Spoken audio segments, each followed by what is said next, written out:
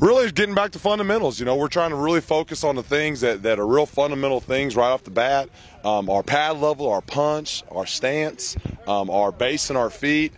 Just things that are fundamental things we got to get better at. That's kind of the emphasis of the day.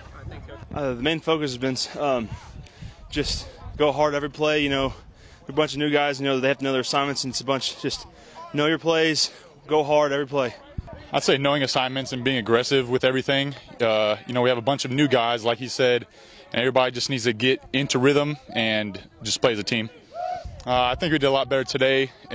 You know, this is our second day in shells. We already had a full pad practice, but you know, when we're in shells, you just gotta, you know, stay off your knees and do a lot better with, you know, your shoulder pads and all that.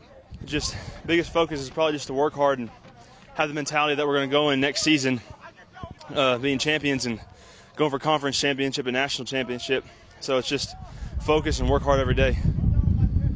Well, we had a really good inside drill today. Everything we did from a positional drill standpoint focused on those things. And what we're trying to get them to do is take our drill work and then apply it in a team situation. Early on in spring, you're not going to have that happen very often, but they got better today at doing it. So. Well, I mean, obviously we're further ahead than what we were at this time last year, solely because, you know, with the systems in place now, guys have a pretty good idea of what's going on, and you know, I just like our athleticism as a whole. You know, we got a lot of new parts, and so now we just got to get them to figure out what's going on, and they will, because they're smart guys and they're working hard, and it's important to them.